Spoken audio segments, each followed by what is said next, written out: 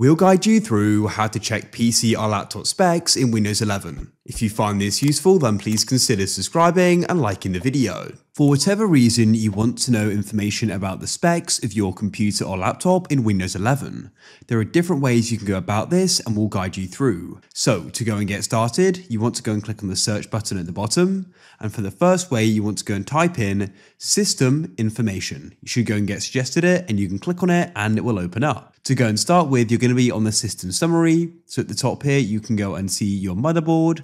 You can come down and start seeing your physical memory. And if we come over to the left, you can press the plus next to components and come down here to display, and you can then see your graphics card. That's the first way you can go and do this. The second way is if you click on the search button at the bottom, you can go and type in about your PC and click on it and it will open up. And you can then start seeing some more information about your specifications, your installed RAM, your processor, which is useful to know.